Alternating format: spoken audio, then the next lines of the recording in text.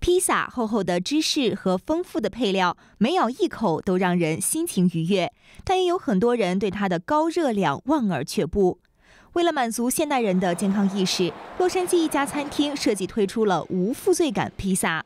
I love the concept. I mean, the fact that you managed to get all these flavors packed onto this pizza and you're not ingesting a ton of calories is absolutely amazing.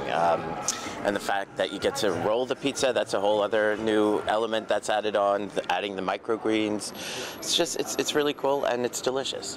比起每片约14英寸、热量285大卡的普通披萨，一整盘无负罪感披萨只有380至790大卡的热量。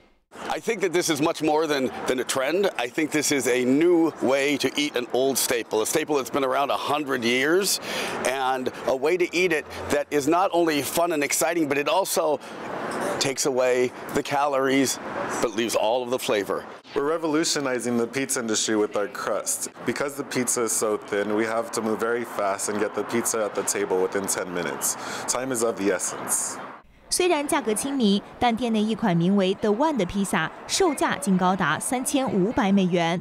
The $3,500 pizza is very special because, number one, truffles only come 3 times a year, and our pizza has 2 ounces of Alba white truffles along with gold flakes. And not only does it taste unbelievable, but it also helps others because $2,000 of the purchase of that pizza goes to Children's Hospital Los Angeles in your name.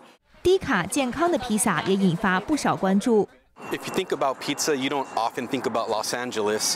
You think of New York, oh, they got the slice. You think of Chicago, they got the deep dish. This is something that could potentially be new and revolutionary and something that can be identified with Los Angeles.